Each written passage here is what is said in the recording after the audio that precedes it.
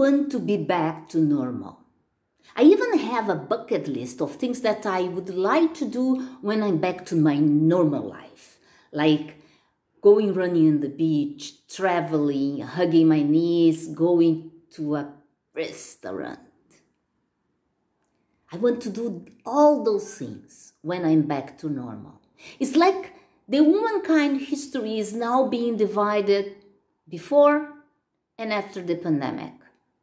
And we are trapped in this between time, waiting to see again normal life.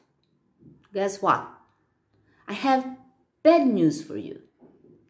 The old normal life is gone.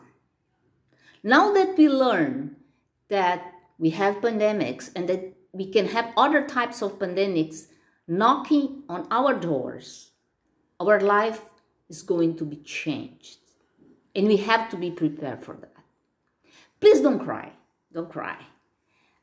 Because, the old normal is like some of our old boyfriends. A little bit overrated. They were not that good. In our old normal life, we have people in the planet dying of starvation, lack of water, lack of health, no vaccination, living in places where they have a war for ethnical reasons, for religion reasons, for race, or even as simple as they have oil, we want your oil, or your water, we want your water. But you're going to tell me, Márcia, I don't live in these uncivilized places.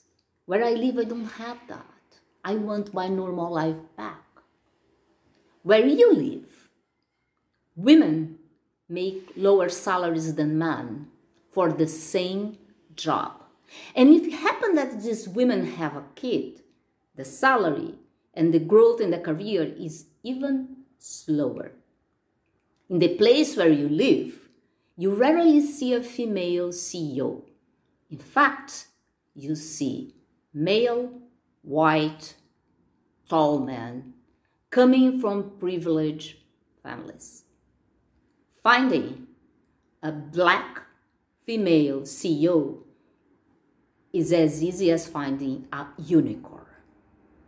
In the place where you live, scientists have been telling over and over that you have a climate change disaster, that we can face problems with energy, water, that violence is going to grow because we are not dividing properly the resources, that in some places we have waste of food, and in others we don't have food at all.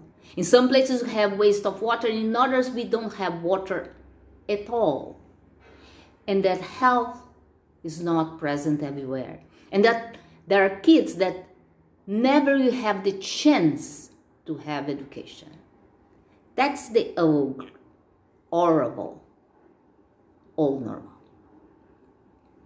Now that we are in our homes, we have to think that when you are looking to the advice of the scientists in the bar, and we just told them, well, I don't believe you, or either, okay, I believe you, but I'm going to take care of that tomorrow.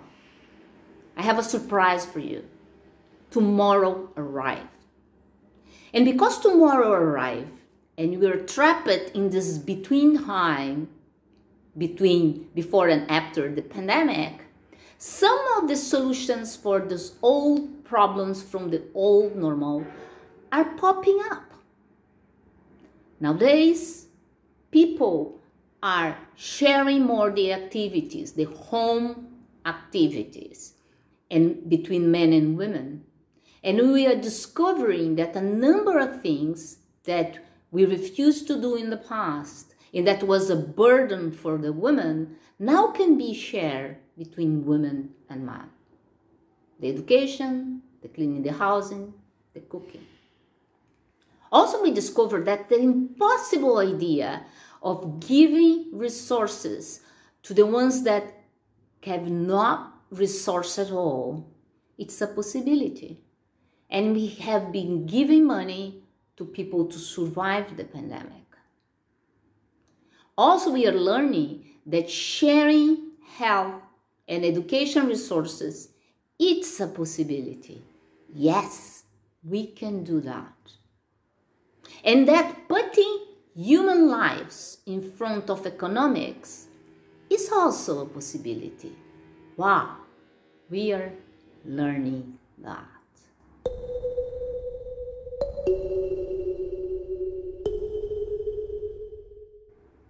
Guess what? I have good news for you.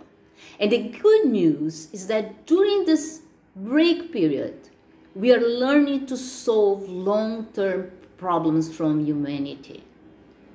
And from now on, you can design the new normal. And this new normal, I propose, will be built on 4 elements, 4 pillars. I call them the 4 E's. The first E is evidence.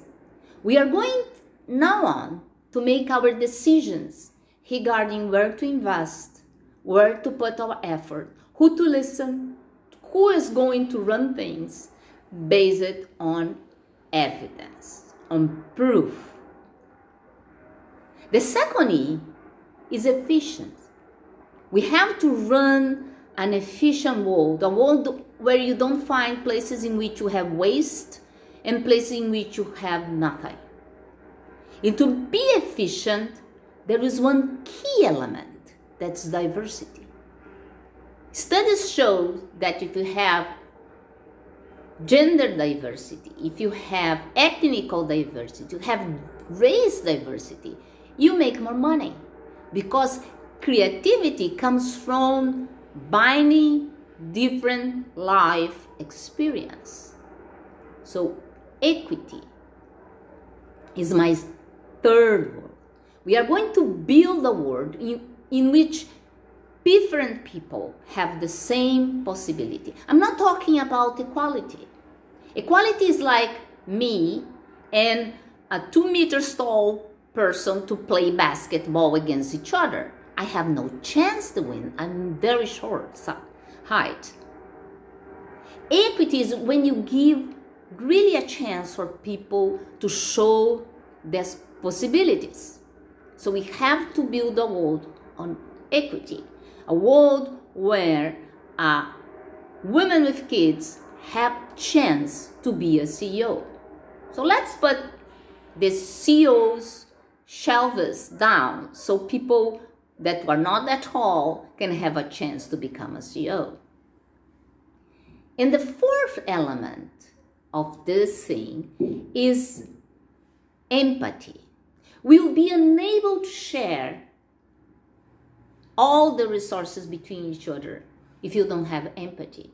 Empathy will be the key instrument to make possible to create universal health that we are doing now, universal education that we are doing now, and universal basic income that we are doing now.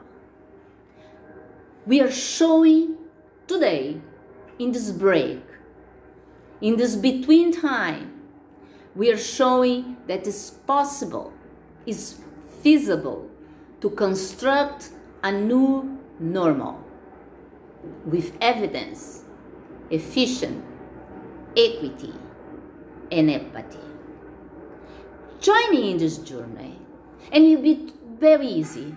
You just have to keep doing what we have been doing so far, helping each other, making a society in which you don't compete with unfair rules. You build the rules that make everybody to succeed together. Together, we can.